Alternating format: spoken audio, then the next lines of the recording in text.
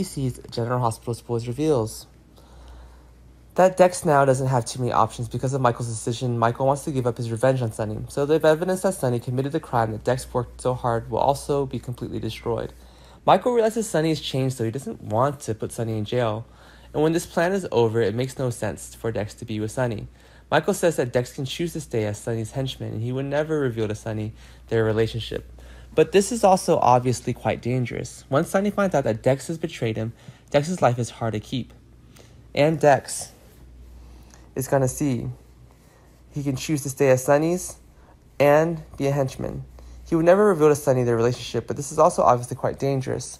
Once Sonny finds out that Dex has betrayed him, Dex's life is hard to keep. Dex can also choose to leave Port Charles before Sonny finds out the truth. He must not even reveal his position to Joss in case Sonny will chase him and kill him. And what will happen? Meanwhile, Dex and Joss have fallen in love and have been dating for a while. Dex, of course, wants to keep their relationship a secret, although he's very trusted by Sonny. And with Sonny's personality, he will of course not like his daughter to be acquainted with a dangerous person like Dex.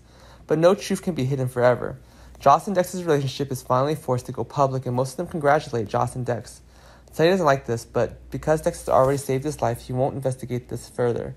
However, Sonny still couldn't be sure of Joss, and she was too young, so Sonny hoped Joss could confide in Carly about her love life. Carly will probably give her daughter the most sincere and right advice.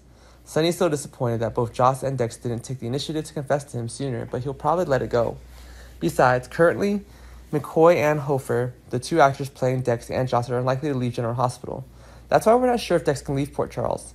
Dex will meet up with Joss, and the two of them have a serious conversation, and Dex really has to leave Port Charles because his secrets could be discovered by Sonny at any moment.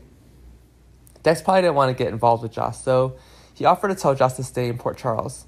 However, Joss loves Dex very much, and she has no intention of leaving him.